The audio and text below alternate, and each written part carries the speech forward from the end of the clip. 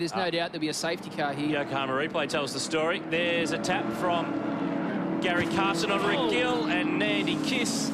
That was more than a kiss, that was a pretty big hit. Yeah, there it is. There we go. Oh, Luke May gets into the side there of the Renko entry of Lever. And watch, May is able to skip away.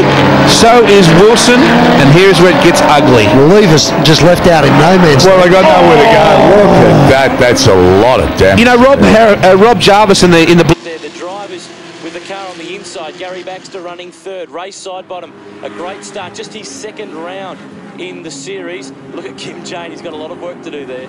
And this is Ute country. Certainly, if you want to own a Ute and you're going to come to the races, you'd live here in Darwin. It's perfect, no, there goes Kim Jane.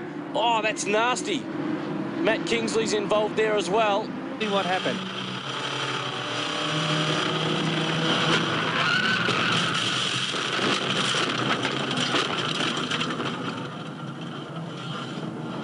That was nasty. Now, here's another little incident on the subject of on-track problems. Grant Denyer, there he is in the white Ute competing last night. That is a major shunt. And we're pretty lucky that Grant is on deck and well enough to participate today in the pit lane reporting. Now, he hits the back of that car, but really only as a life-saving exercise. He had no control over what was going on at that stage because his brakes were gone. Grant, you can fill us in on exactly what happened. Junior, so we've got Charlie Senior who's handballed the Wilson Security Commodore. Of course, look in the background. That's Tim Shaw. No, not the Demtel man. And the former that driver head. That is That's a massive big. hit. That's big. That's a huge hit. The car he's sharing with Reece McNally, the younger brother of former Rookie of the Year Glenn Kane. But with no steering, it's just gone head on into the fence. I've got no doubt he's probably... It's hard to tell when something like that happens, you know, whether the steering is broken or not. You have a feel of the car. No, it feels okay. On the gas pedal again, and all of a sudden it just does not steer, and this place is so unforgiving. And then it's already been in action today. Oh. That's not the action we wanted. Brad Patton's car. He and Craig Donis got together. Patton's out for the weekend, and Donis has been put to the rear of the grid. Ow, that's a sudden stop, isn't it? That's that same location where Paul Radicic went. Close there to the tyre bundle. Bit of a touch between Rob Jarvis and Gary McDonald.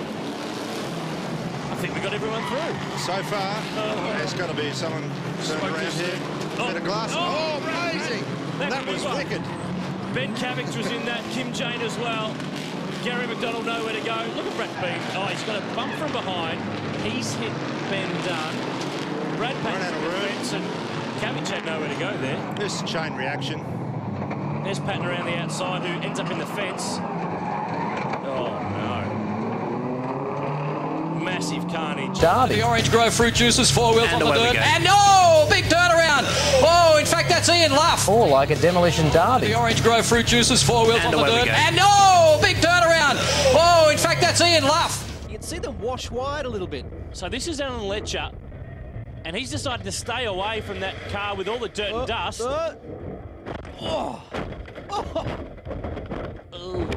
In being the innocent victim in the other accident, he's paid the ultimate price. Even the wiper blades are bent.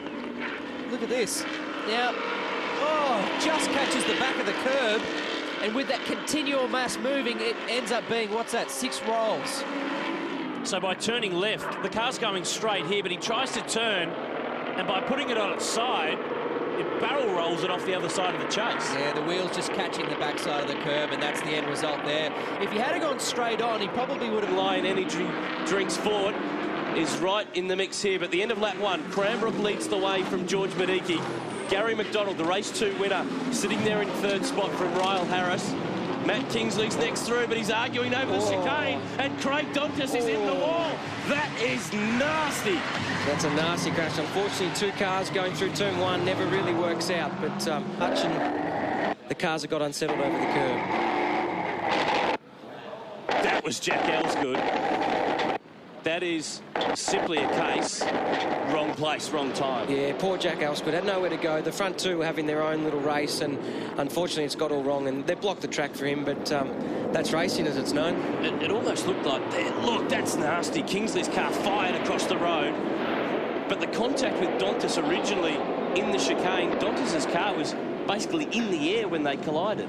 Yeah, that already in race 2 earlier today for cutting the track. So they need to adhere to the limits here because they have so much to lose in terms of points and positions to this championship. Look at Cedars. He cut through again. That's twice. He's in the wall. Massive crash. Adam Marjoram is in the Auto 1 car. He's ploughed into the back of David Cedars, who gets hit by Gary Baxter. Chris Walton's involved. Absolute. Another angle. He rejoins alongside Wayne Wakefield. Oh, and just stops.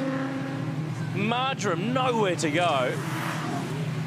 That's Wayne Wakefield. And Wayne Wakefield did squeeze, even though Cedars was coming back on the road. Cedars was coming back on the road. He was on the outside. He should have yielded to Wakefield. Oh, that's huge. You don't like seeing anything like that. That is nasty stuff. And the field's compressed on the first lap. They all had just nowhere to go. Look at the just junk and glass and bits of car. That super slow-mo was sensational to look at, but these incidents...